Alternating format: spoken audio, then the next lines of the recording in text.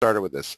The whole notion of the secret weapon has to do with the fact that we're in the position where, just like you're experiencing this in New York, that we need to dictate care to insurers. We forget that we're the doctors here, and the whole system is shifted. I don't care whether it's medical doctors or chiropractors. The whole system is shifted to insurers dictating care to you, which doesn't make any sense. When you went to school to be a doctor, you're supposed to be the one that makes clinical decisions.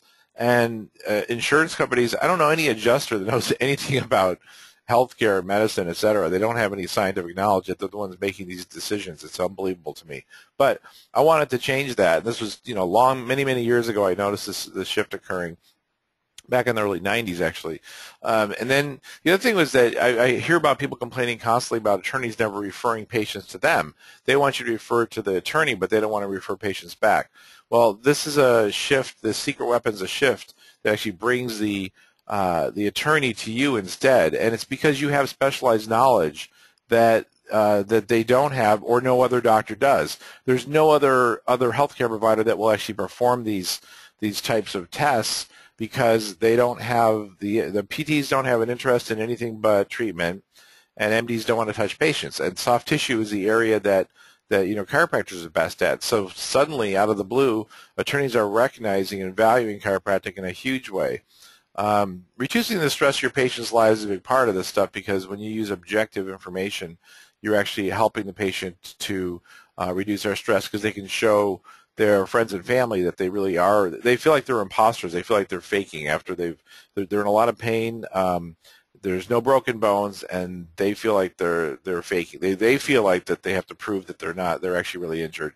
But using objective data helps, and the secret weapon has that power to do that. This whole notion of attorneys, this is a huge one.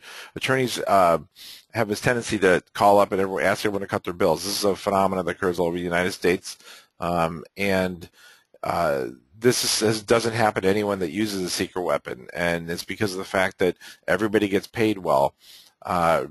Receiving the respect you deserve as a doctor is a big part of this whole thing. You deserve to be treated well, you deserve to be respected, and the only way you can do that these days is to prove what you're doing. And I wouldn't necessarily consider a sheep with a multi-cannon gun here as a way to do it, but it's a kind of a funny picture. So 2015, it's all about, what I'm talking about here, it's all about cash or crash. And what I mean by that is that there's a niche that you belong in. There's 77,000 soft tissue cases filed each year, auto accident cases, and I want to make it so that chiropractors are the first ones they call, and this is what this is all about. The cash side is also important too.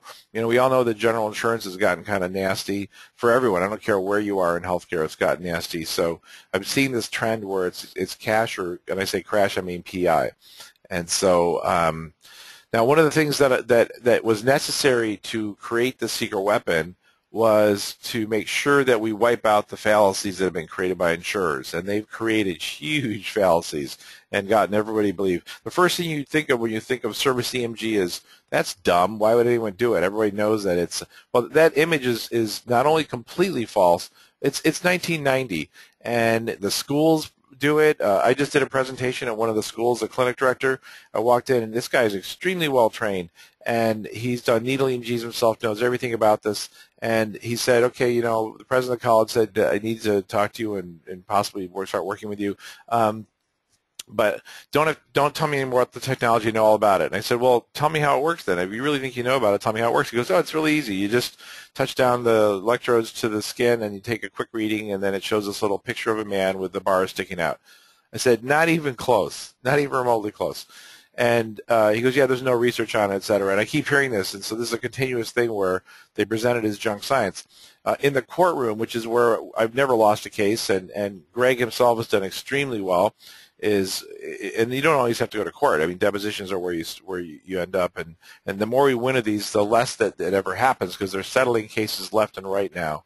And what you do is, the last case I was in, they were claiming there's no studies on service EMG. They're all on needle. When you go to PubMed, which is available and it's free through the government, you do a search on service EMG, you have 8,267 studies. Try to imagine what happens to an expert witness at $1,200 an hour that says there's no studies in service EMG in deposition, and I present this on the other side as a rebuttal. You can imagine what happens to his credibility. So the reality and what's presented are completely false. The second thing was needed was to demolish the insurers, because their position on this, their position on chiropractic, their position on the tool that chiropractors use to prove what they do, the MyoVision Dynamic EMG, the DynaROM EMG, motion EMG, is something that was being ripped to shreds on a continuous basis because of the fact that they would have to pay for it. So there's a case in Florida. This was the state of Richard Merritt versus the Department of Health. So it was literally myself as the only expert witness representing the chiropractic profession. Believe it or not, he contacted all the science people in the chiropractic profession. Not one responded to this.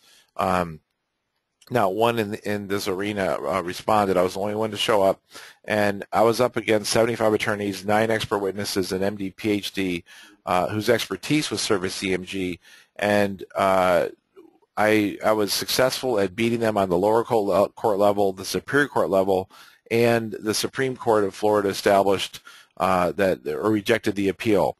Now, the result of this was a statute in the state of Florida, and this requires, and you can see what it says here, that service EMGs achieved a level of medical acceptance as a valuable diagnostic tool for injuries of the spine and upper lower back. This case was so huge because what it does is it established for the rest of the country in this 47-page decision, and normally there are 5 or 6 pages, that the tool could be used to evaluate for soft tissue injury, and it established it everywhere in the country because it went to the highest level courts in the state of Florida. And the decision being 47 pages long is something no judge is going to want to go through themselves. So they accept this for admissibility in every state in the country. I've never seen it not accepted. Now, the next thing was to get a CPT code for billing it. So the interesting part about this is this code 96002 and 96004 are specifically for dynamic EMG, established in the courtroom as a valid proof that the tool is valid. But the key part here is that the test takes the same time as doing range of motion with a little bit more. It pays about 5 times more for personal injury. And it actually pays 5 times more for the code itself. And so that was a huge thing to have accomplished. The next step was to win the support of all healthcare providers. And it's funny because when this ended up in the AMA's book on range of motion, I was really attacked in a big way in our profession for having the AMA recognize chiropractic tool as valid, and that was really it was very surprising to me. It's like we've been wanting the world to acknowledge what we do, and I finally achieved this through this guilt through association, and it's now everybody recognizes how important this is because they show this to an attorney, with the MyoVision being shown in this book and its instant credibility, and it's used in this book is shown in every freaking deposition that I've done in the last, I don't know how long now. It's being used, and that's it. The attorney drops it and says, okay, it's admissible. There isn't any argument after that point. But the main thing is John Gerhard, who invented range of motion, truly, wrote this book, wrote the stuff in the AMA guides, after using the MyoVision for 12 years, recognized that surface EMG without range of motion, surface EMG was relatively without value. And the reason is that he says you can't assess effort. Further than that, you can't see guarding without it. And that's a huge part of why this works so well. The next step was, and this was one of my favorites, we actually had, I call it the hybrid DC, a very subluxation-based doctor. This is a rare thing to have someone go into the courtroom and talk about subluxation and win, just because the jury doesn't care. They don't know what anyone's talking about. We thought in the past we could use language that no one understood and we win, and it doesn't work that way. They want things explained to them in simple terms. Well, this chiropractor, Alan Fraley in the state of Washington, went to jury trial 5+ hours on the MyoVision stuff, and I believe it was almost all on the MyoVision stuff. And what happened there was exactly what happens in all these cases, and this is proof of what I was talking about.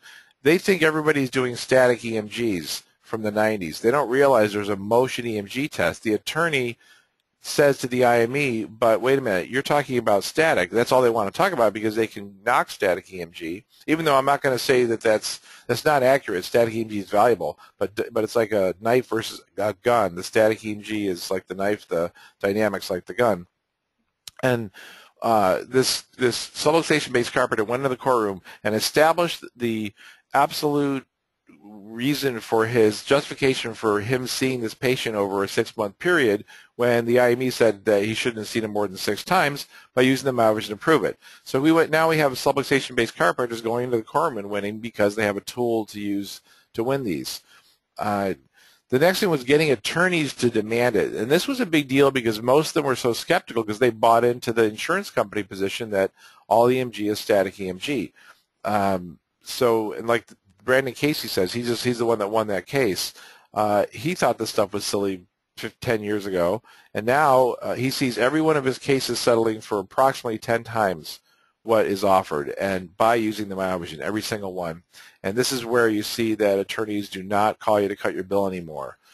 The next step was to get the Bar Association involved, and believe it or not, 4 weeks ago, this is Alan and myself, the Bar Association, while I was at this meeting, I went there just to drop him off, actually. He was doing a presentation on soft tissue injury to the group that does personal injury work for the state of Washington. There's probably about 150 there, and there was a webcast, probably 250 or 300 people were watching this.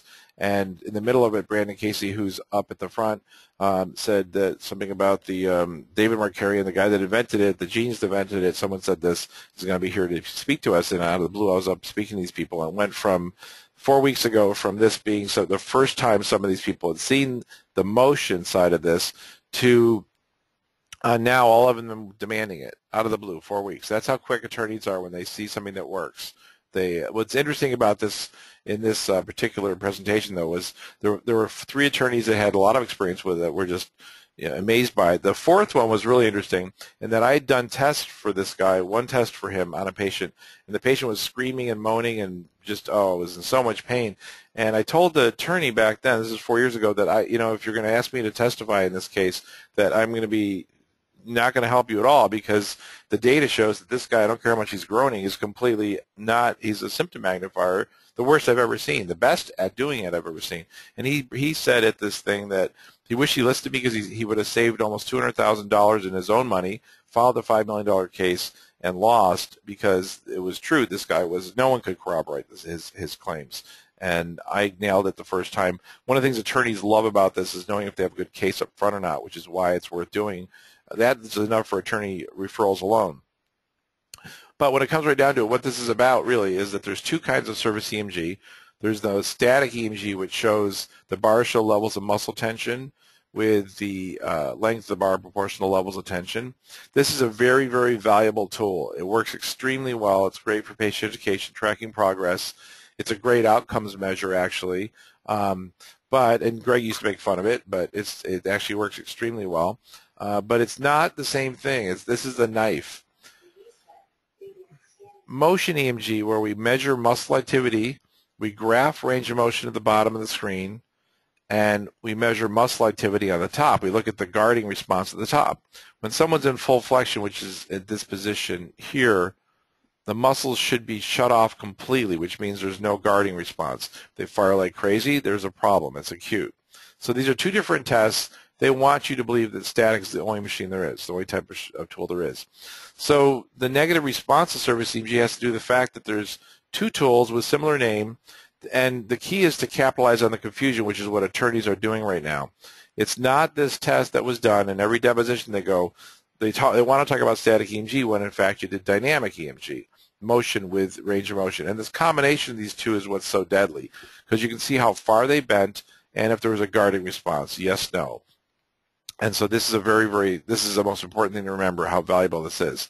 Now, this has been the biggest paradigm shift, the biggest shocker I've seen ever, which is that we've been using range of motion, in New York you do, range of motion for evaluating for soft tissue injury, for injuries. Well, what we're seeing in our data from clinically is about 50 to 70% of the patients that have completely normal range of motion have abnormal muscle guarding. And let me show you this example. This is a real patient. The person here has completely normal range of motion. We'll measure. The IME did the test and saw this and said, hey, guess what? They're normal. Send them home. Well, when you combine the muscle guarding with this and this patented tool, we're looking at the patient bending into flexion. This is what they look like. Their range of motion, yes, was completely normal. The results are the same on both these, but there's guarding. Guarding is, what is it, 5 to 8% on in the AMA guides in terms of impairment.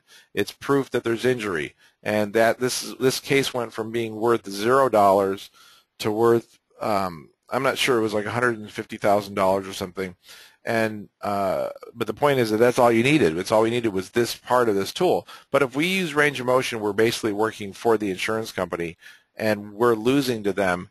And we don't even realize we're doing it. We just have all bought into this paradigm. This has changed things. And here's a normal over here. Someone bends into flexion, muscles shut off in flexion. It's that simple. This is them going through the motion. And when they drop, why is it that way? Because they are hanging off their ligaments. That's why. Make it easy to perform. So it's as easy as doing range of motion and easy to understand graphics. This is new. These graphics are actually tell the story very well. You've got a normal, and the patient bends into flexion, muscle shut off. You have acute, this is what you see, and a chronic, it's right in the middle. And there's studies that support the use of it, or this interpretation. There's studies that show exactly this occurring, and it's this simple. That's all you have to know. There's 3 cases, and just look for those, and that's it. Are they muscle shut off? Are they firing like crazy, or are they in the middle somewhere?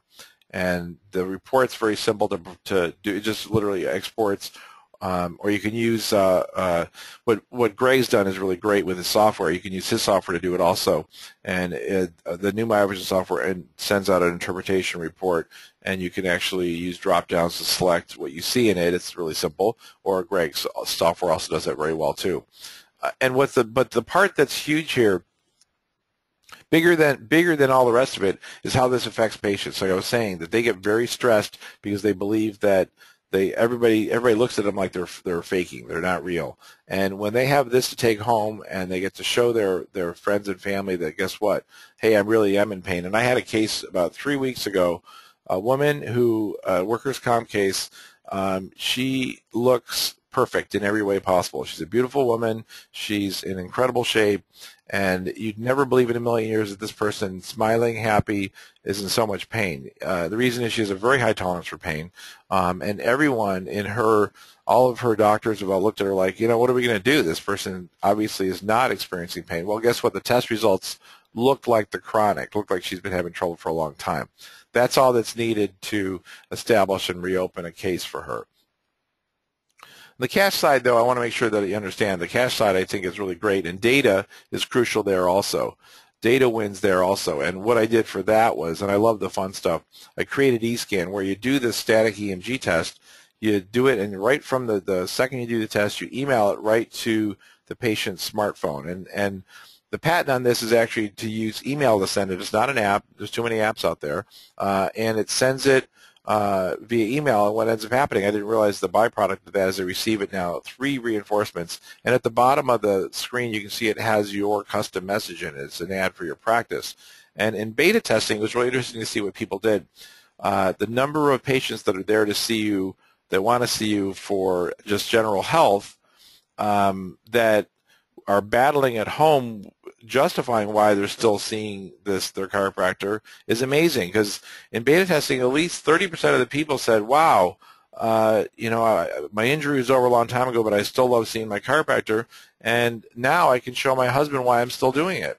And they would forward this on. It was amazing to see that happen. The first thing they said was cool. When they see you and they go to lunch afterwards with their friend, or they go to dinner, this is the first thing they're going to show. The other thing really amazing is they're posting this on Facebook. And that's an ad for your practice. You can change the message very easily. Now, the EP stress score is something that I use to simplify the static EMG.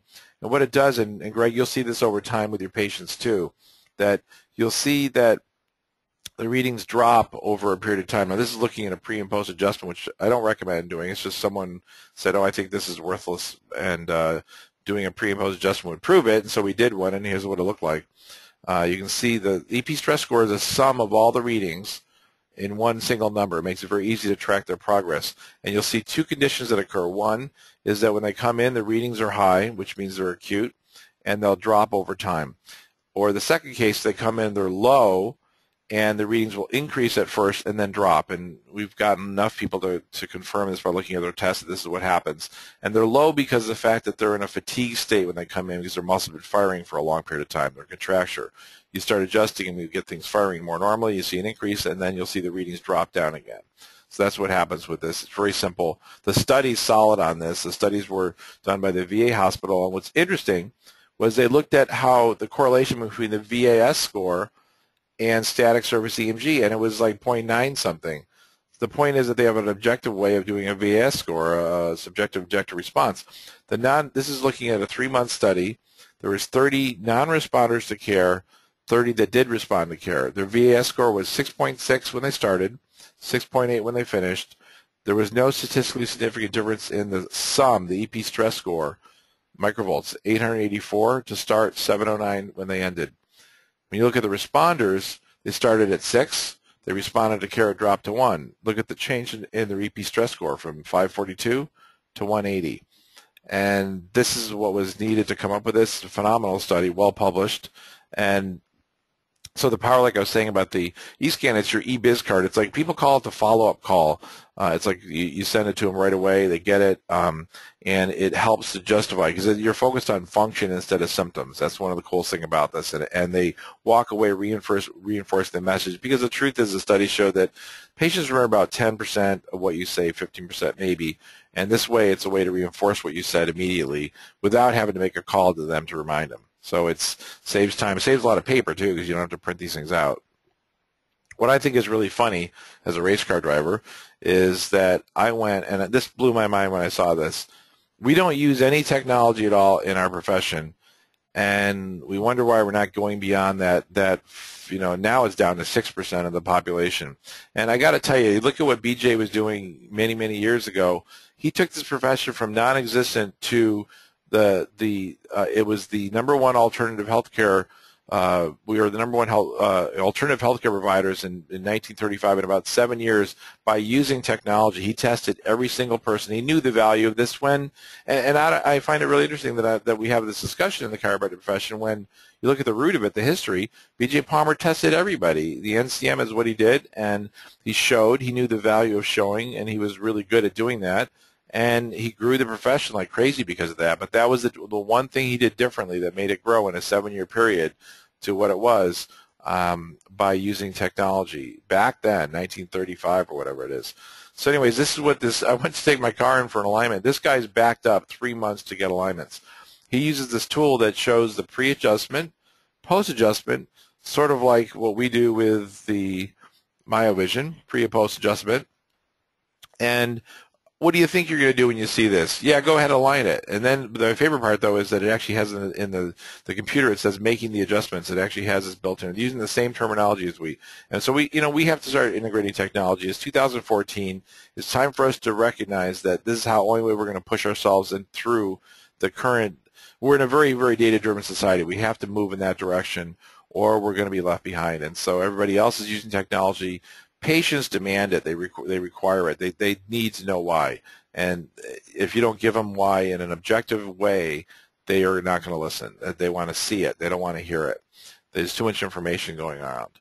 So the key here is that every warrior, and I need warriors out there, needs a weapon. And this DynaROM Motion EMG is the secret weapon you use to guarantee that you're treated fairly and your patient is treated fairly by the insurance companies.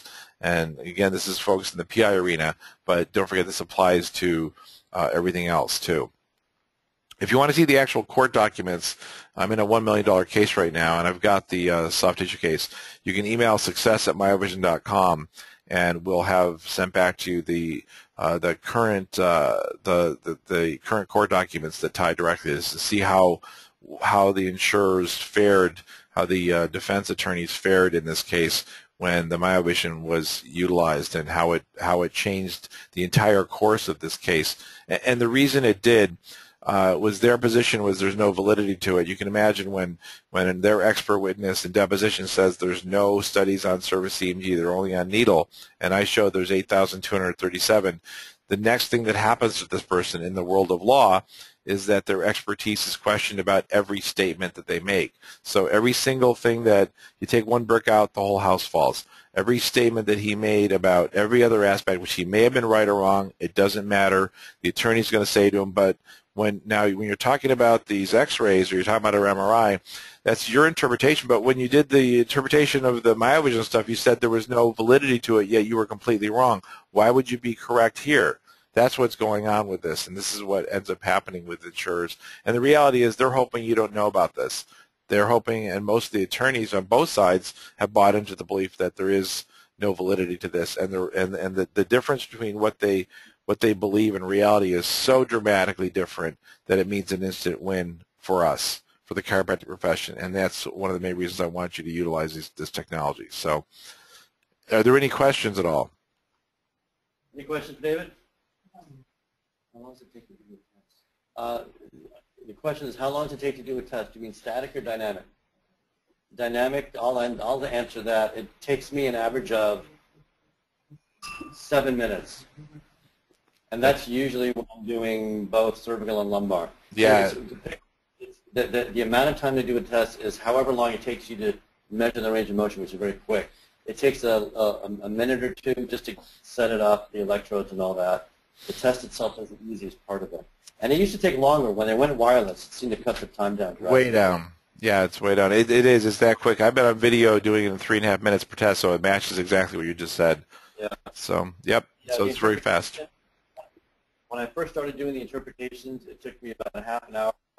And then I got clever. I wrote down for myself all the normals for each motion. And then I wrote down all the different abnormal variables. And I started copying and pasting. So I brought it down from 30 minutes down to about 15 to 20 minutes. And then when I went into my EMR to do it, I was able to get it down to 1 minute. Yep. So I can do it in about 1 minute. And same with this too. The MyoVision software, it's the same thing. When you do an interpretation, now what we did was this is new. This is just released. You're able to open up a test and you right-click on the screen. This is what it shows on there, which gives you your actual things for attorneys. They love seeing these graphics this way. And you select a template, which you can modify if you want to. And then what it does is it exports the exam into a Word doc, and the Word doc itself is something that let's see, is it right here? Here it is. And it fills everything in with all the information, the patient, etc. And it shows the test. It gives you all the information on how the test was done with photographs. It shows what you'd expect for a normal built into this report. And the cool thing about this is a templated Word document, so you can actually change it and save this template with your own verbiage. You can make it say whatever you want to. The data still shows up in it. And we actually put in the AMA guides now. We can actually put in all kinds of data in this now. But all you do is you select what you saw. So this case was normal. So we have a normal, patient experience normal, etc. You just go through this. You're looking at about 5 minutes per or less per interpretation. You just zip through this, and then you can put whatever information you want that's different. You can add other information to this conclusion yourself. You can even save your signature in here. Then you just go File, and you save as PDF, and you've got a PDF you can send to an attorney, and that's it. So, and it's that simple. So we made it very, very easy to do, and takes a minute. And the static EMG takes about 30 seconds maybe, or I'm sorry, 30 seconds to a minute to perform the static EMG. I do static EMG on the first visit on every new patient. I do it after I finish. Once I do the ortho-neuro exam and I tell them it was all normal, now I want to show them this, and then my monitor for the computer in my office for this test is a 42-inch LED TV, so it's just big and bright and bold. So I do the static EMG and I show them, and that's probably my patient's favorite thing because they see it and understand it instantly. That's so great. Oh yeah, it was really wild. And David was right. I used to make fun of I made fun of servicing the static servicing for probably 2 or 3 years before I ever actually did it. And the first time I did it was on a 10-year-old child who had asthma. And his grandparents brought him into my office. He was visiting for spring break and wanted me to check. They said, hey, would you check him? I'm sure I'd be happy to check him. And I thought, what am I to check him with? I could palpate. Yeah. Well, what am I going to do? Give an outcome questionnaire or measure information on my eye? What am I going to do? So I thought, I'm going to try this. This is the first time. I made fun of it. I'm not going to tell anybody that I did it for a couple of years. I'm going to try. So I did this the static EMG on where would you expect to find abnormal activity going on? Right like this guy, right there. Just like that. Well, it was right in the upper thoracic spine over there. It's exactly where it was in this kid. So I adjusted him, and I did some low-level laser on him also, and then I sent him on his way. And his grandparents came back the next week and told me that by the time I saw him, he was using his inhaler 4 times a day. And after I adjusted him, the rest of the week, he had not used his inhaler at all with that. And I just thought that was really cool, that I was able to identify something, and that I would have loved to have seen him again so I could scan him again and see if there was a difference with him, but I thought that was really awesome. So yeah, I stopped making fun of surface EMG at that point. Static EMG, yeah, it's all just an image. And the reality is, I got to make this really clear. The machines that exist in the past and competitors' machines, that was the problem, is that truly the reproducibility, and you hear this from everybody, anyone that's had like competitor systems have been, the big thing about the MyoVision, and even attorneys are telling me this, is that it's like, wow, this stuff is reproducible now. And the truth is, the MyoVision always was, but we had a lot of machines out there that just didn't work, and unfortunately, this profession they were being pushed to the profession as a way to fool people into becoming patients. That's what gave it a bad reputation. So now it's coming back because of the fact that it really works, and Greg's a great example of one of the biggest skeptics. I remember, Greg, when I first met you, I didn't even discuss it, because I knew what would happen. It's like one of those things people think it's, but the truth is it's making a big comeback, and I can almost guarantee there'll be a CPT code for it in the next couple years, or year even, because of the fact there's so much good data supporting it at this point. And what I say about static EMG, where I win this with every single case, I've even established the static EMG in the courtroom in a Superior Court case in California, is, do you find, this is my discussion with a neurologist about it, do you think it's acceptable for a chiropractor or medical doctor, anyone to palpate? And the answer is always absolutely yes. I said, how would you feel if there was an electronic form of palpation that could be used and it could measure objectively what you're describing and what you're feeling with your hands? That would be fantastic. And I said, well, guess what? That's what static EMG is. And that's the end of the discussion. Any other questions for David? No questions, David. Anything else you want to share? No, that's it. There's just one more thing about this, which is interesting. The two things we found are true are the low readings and the high readings are the important ones. This guy had a herniated disc. Somebody picked it out right away. And you can see the super low readings means that the muscles are shut down from fatigue.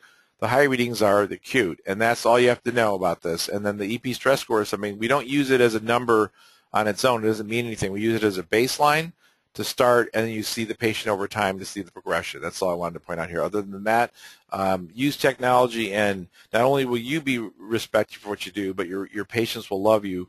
And the other thing I want to make sure is, don't try to explain this to them if you do static EMG tests. Let the patient talk. Greg, I'm sure you've seen this, that it triggers them to tell you what's going on with their bodies. It's a reminder. They forget what's going on inside them.